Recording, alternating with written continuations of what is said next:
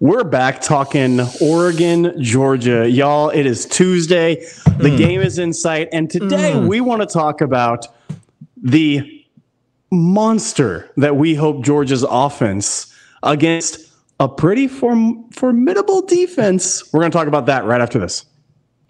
You are Locked On Bulldogs, your daily podcast on the Georgia Bulldogs. Part of the Locked On Podcast Network, your team every day.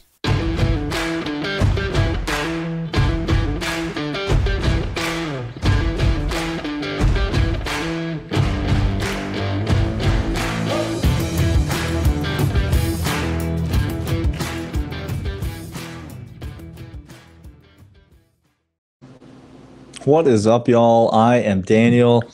That is Clint. We are the Locked On Bulldogs podcast. We are your team every day. Happy to be part of the Locked On Podcast Network. Happy to be part of Locked On Atlanta. Thank you so much for listening, for downloading Stitcher, Spotify, Apple Podcasts, for leaving us a rating and review. Thanks for watching on YouTube, for leaving a comment, for subscribing to the YouTube channel. All these things are tremendously helpful. It's game week. We are here. We are breaking down the Georgia-Oregon game that's coming up on September 3rd at Mercedes-Benz. Yesterday on the podcast, we talked about the Oregon offense led by Bo Nix, a familiar foe to Georgia fans, going up against the Georgia defense, decimated with absolutely no returning talent whatsoever. And so if you're interested in that conversation, you can listen and go back and watch or listen to that episode. But today, Clint, we're talking about the flip-flop of that. We're talking about the Georgia offense against the Oregon defense. And I think Georgia and Oregon fans would agree these are the units that each of these teams expect to be the anchors of their football teams this year, which for the casual college football fan is probably a bit of a reversal from what you would think. You think about Oregon, and apologies, Oregon fans. You think about Chip Kelly. That's what you think about when you think about Oregon. If you're me, you think about Joey Harrington first. And how he wore that glove when he played quarterback. Like, did he wear that in college or just in the NFL? No, he wore that in college. And how he was the face of video game franchises everywhere. And then the Lions continue to lion all the way through. Yeah, you're right. LaMichael James. You think of LaMichael James. Yeah. This is what you think of. Yeah, you Marcus think about Mariota. offense. You think about offense. Yes. Marcus Mariota, I hear maybe a dark horse MVP candidate this year. People are saying that. I don't know. Are people saying that? People seem to be saying that. Look, you think what people are you talking to? Stop talking to them. I should stop talking to people. Just in general, I should stop talking to people. And when you think about Georgia, you obviously think about defenses, but Georgia likes their offense this year. You and I really like Georgia's offense this year. Every single position, you go down the list, offensive line, tailback, wideout, tight end, and we like Stetson Bennett a lot. So yes, we do. We like this offense. Oregon really likes their defense, as they should. And so, to me, this is the most interesting matchup. I think the most critical matchup is what we talked about yesterday, which is how Oregon's offense does against Georgia's defense. I think that's the most critical matchup in determining the outcome of the game. But I think this is the most fun matchup to talk about because it's the two marquees. So I'm going to let you get us started, Clint. Where should we start this conversation talking about our offense and Oregon's defense? I'm not going to go to where you want me to go, Georgia fan. I'm not going to talk about our tight ends against anybody because guess what? Our tight ends against anybody is a matchup nightmare. Okay, you can talk to me about Sewell all you want. You can talk to me about linebackers all you want. They can't cover in pass against these guys. Stop it. Stop it. Okay. Here's where I do want to go. We are very high on the offensive line. We think this is one of the best units. We think it's one of the biggest strengths Georgia has. We talk about Oregon having the strength of the offensive line. But I think Georgia fans, listen up here. A skill position, we're going to have the skill guys. But my gosh, this offensive line should be robust all the way through. But Daniel, I got a sneaking suspicion that Oregon has a couple of dudes that have been in the wings. Dan Lanning knows how to coach up the D. And I think his insistence on the trenches, we're going to get a real taste if one half of playoff championship football, Broderick Jones, is going to continue.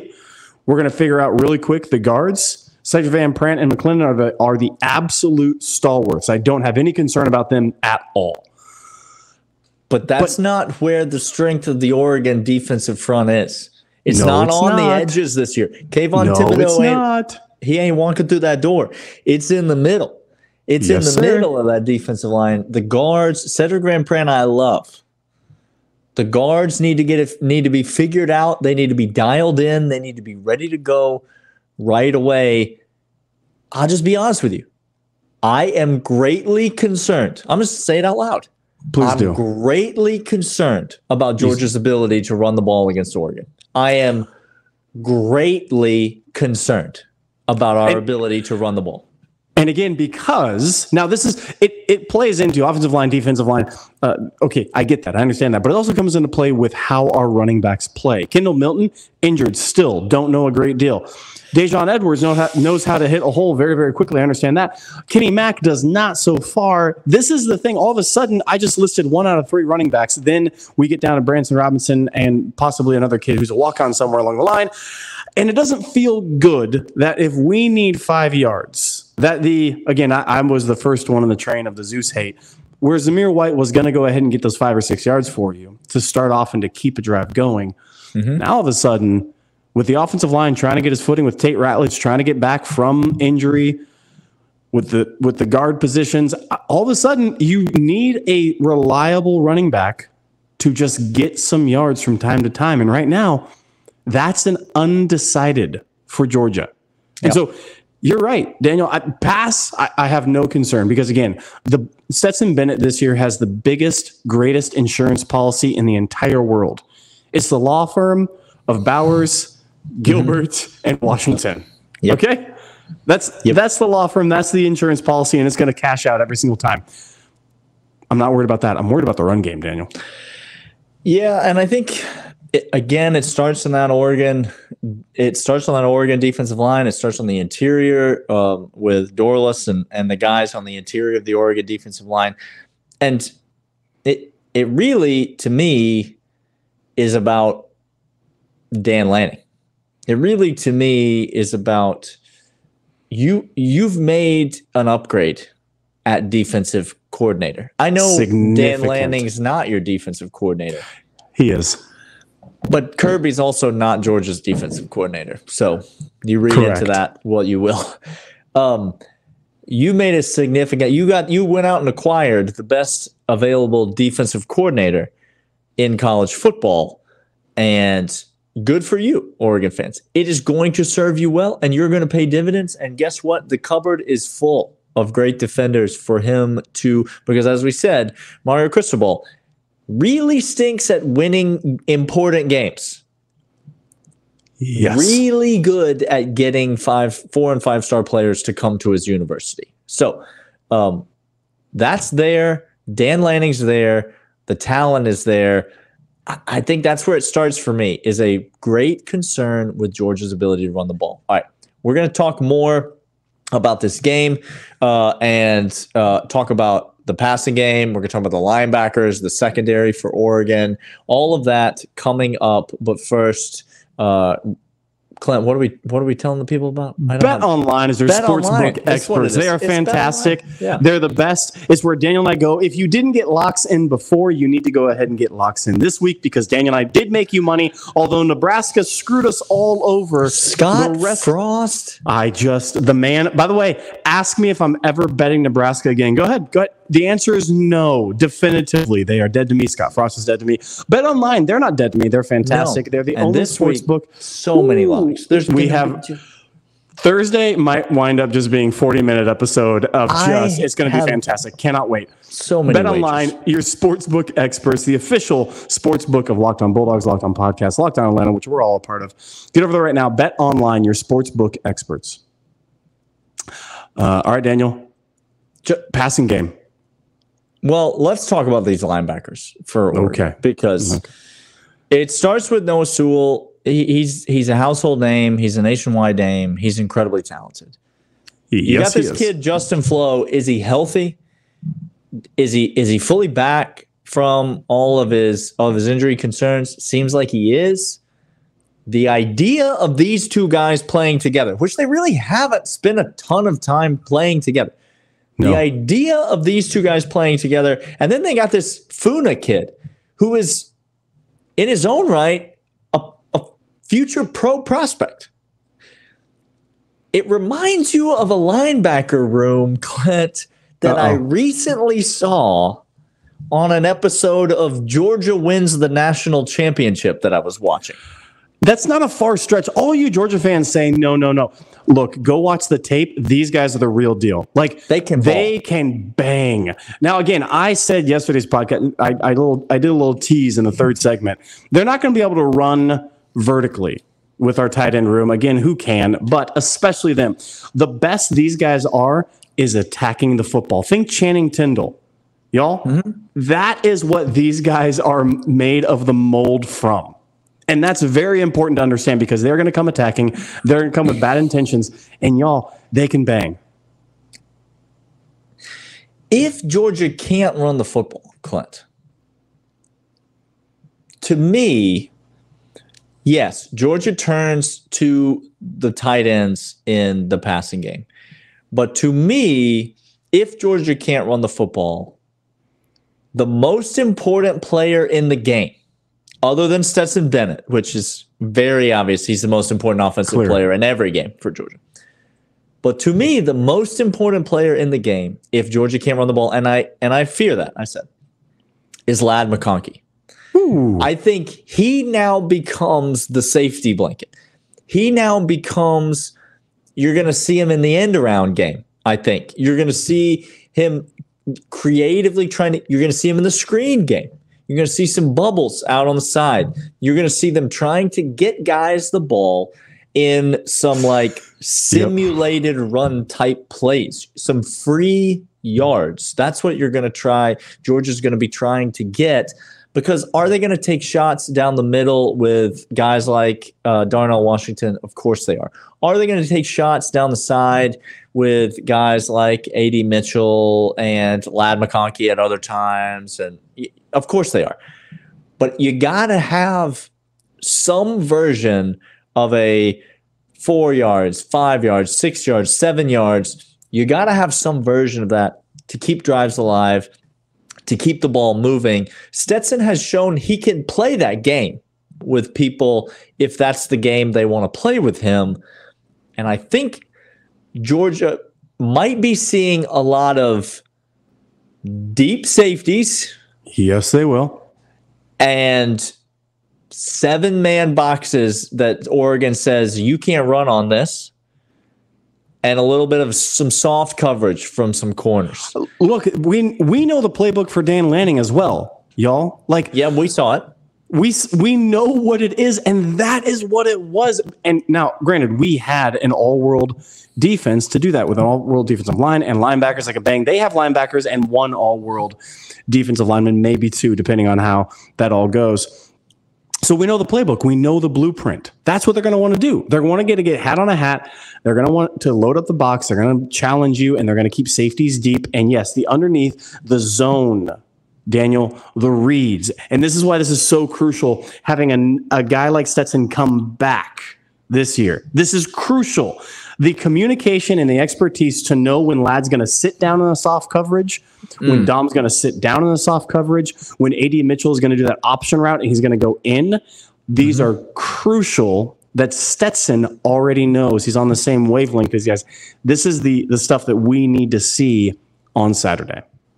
Yeah, I think I want to talk about the secondary for Oregon and some of this other stuff, but I think there is the other aspect to Stetson Bennett on Saturday that we have speculated all offseason might become a more prevalent part of the playbook is the Stetson Bennett run game.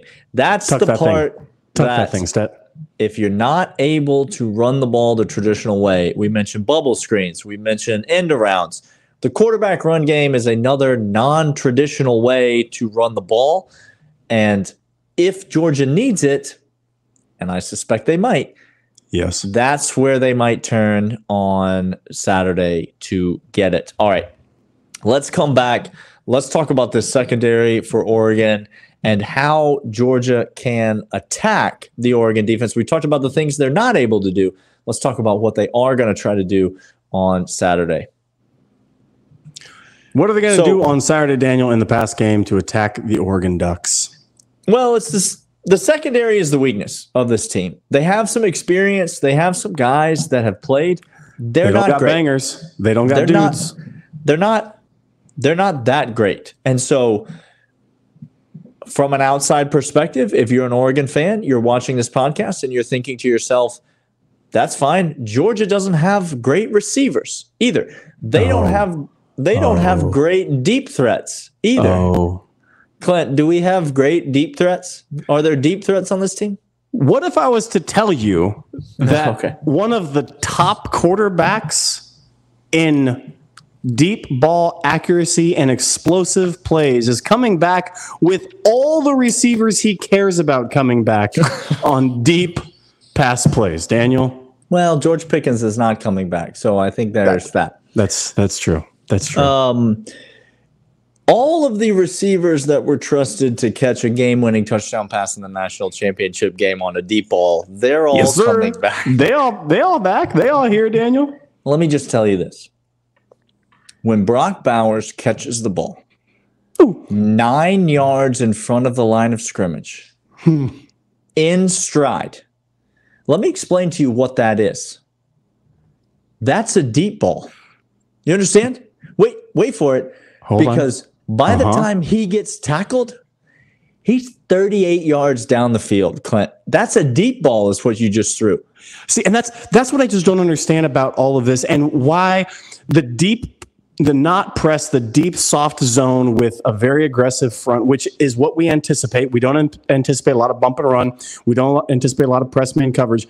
It sets up beautifully for our offense because we got guys that can get on the backside of you real quick. Test AD again. I dare you. I dare you. Lad McConkey. I dare you to test Lad because that play action, Dejon Edwards back there, Stetz is going to hit that. He's going to pop. He's going to put that ball in his hip pocket. He's going to look up down the field, and Lad's going to be streaking. And then, yes, Daniel, this is the point. If you want to go ahead and do like a little veer, a little soft flag over to the side with a tight end with Washington, Gilbert, or Brock, any of them, all at once against these DBs, and you don't press, you play soft coverage. Now you have to tackle them. You have to catch them to tackle them. And that's doubly hard. You thought covering them in a route was hard. No, that's only phase 1. Phase 2 and 3, much harder. Catching up to them with speed and then bringing them down because you're the hunted. They aren't. This is not a homer take. This is a genuine take. If I am an Oregon fan, the number one most important thing that I need to see from my defense on Saturday to have a chance to win the game is really, really good tackling in the secondary. Like really, really good tackling in the secondary. The shoulder throw at the leg of any one of our guys on offense. Of someone that weighs 290 pounds and is running at you full steam. No, just not going to cut it. Do me a favor and don't. Do me a personal favor and just pretend like you never had that idea. That's not going to get the job done. You're going to have to bring your lunch if you're Oregon, and you're going to have to bring down some very large, very physical football players who are going to be running with the football in their hands after catching a pass from Stetson Bennett. If Oregon can do that, and they can keep the gains to less than 5 yards after catch, the yards after catch numbers will determine Georgia's ability to score points in this game. That's my take. Look at yards after catch, and I'll tell you how many points Georgia scored in this game.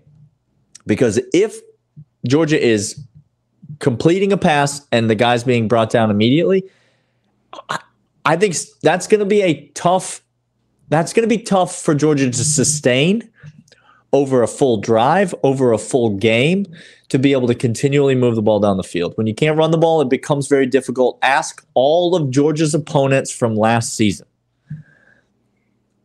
And again, maybe you're a Georgia fan, you're listening to this, and you think Georgia's going to be able to run the ball. It makes me incredibly nervous, our lack of our ability to run the ball in this game.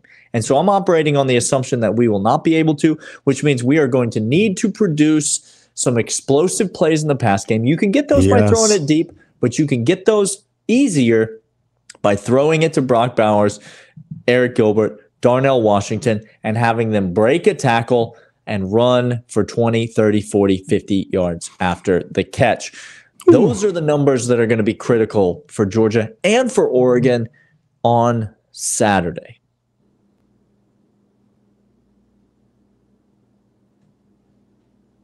And he's gone. No, I'm still here. I'm back. No. You're absolutely right, Daniel. You're absolutely right. These are. Yeah, that's going to do it for this episode for the offense defense preview. Georgia's offense versus Oregon's defense. We will be back tomorrow, and then on Thursday we will be giving our official prediction for this game. It's on the record. The Georgia-Oregon game. God and everybody. There are no takebacks on this. No. We're going to give you a score prediction. We're going to tell you everything you need to know about this game. That happens on Thursday. We will be back tomorrow, though, for lots more coverage on Georgia versus Oregon on Saturday, and we will see you guys then. See ya.